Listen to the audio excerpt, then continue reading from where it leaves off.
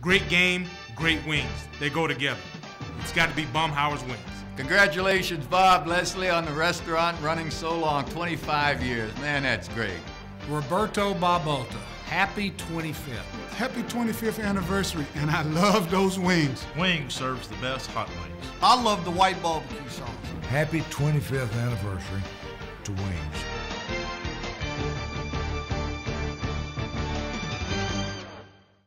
Well, really proud of our team today. I thought, this was a great win for us. I thought in the first half, the game was, to me, somewhat disjointed. We couldn't get into a real good flow offensively.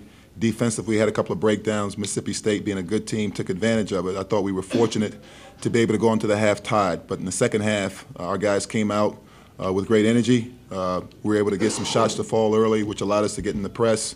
And I thought second half, we had a dominating performance all the way around. So very good win, excited about it. And, obviously we had a lot of guys that stepped up today and did a great job for us. Obviously, great to have Mike back. I thought he had a huge impact on the game today as well as a lot of other guys. So proud of the effort.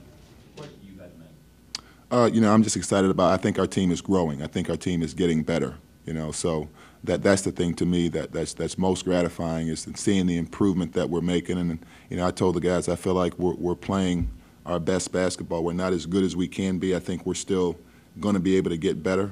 But I think games like this, we continue to build our confidence. We have different guys stepping up and making plays, and you can see it coming together. So I'm excited about the future and the opportunities we have in the coming weeks.